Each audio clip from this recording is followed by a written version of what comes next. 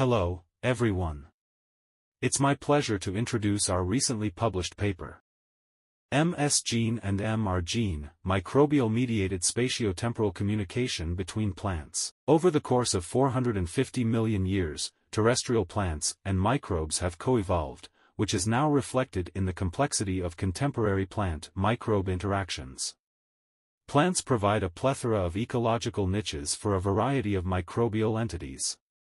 In turn, these plant-regulated microbes can form complex symbiotic relationships, significantly impacting plant health. Recently, the term M-genes has been employed to describe plant genes crucial in shaping microbial communities. This provides new insights into gene-phenotype relationships, indicating that some genes may influence associated microbial communities and, thus, indirectly affect plant phenotypic variability via microbe interactions. Some genes work in a top-down fashion to shape communities, while others are easily influenced by microbes, creating a bottom-up causation of plant phenotypic variations.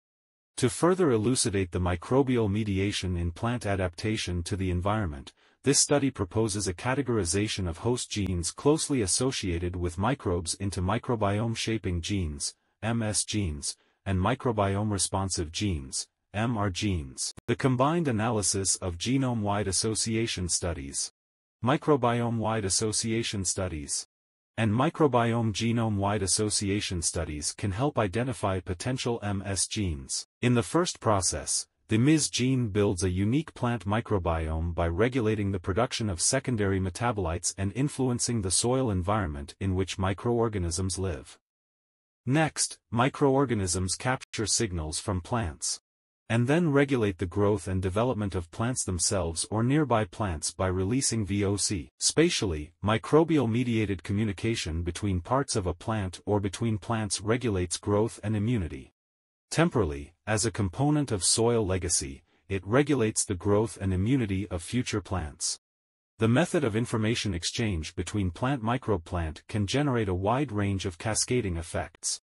The MS gene serves as a signal emitter, conveying information through the mediation of microorganisms. And the MR gene, upon receiving and processing the obtained information, carries out the next signal transmission and amplification.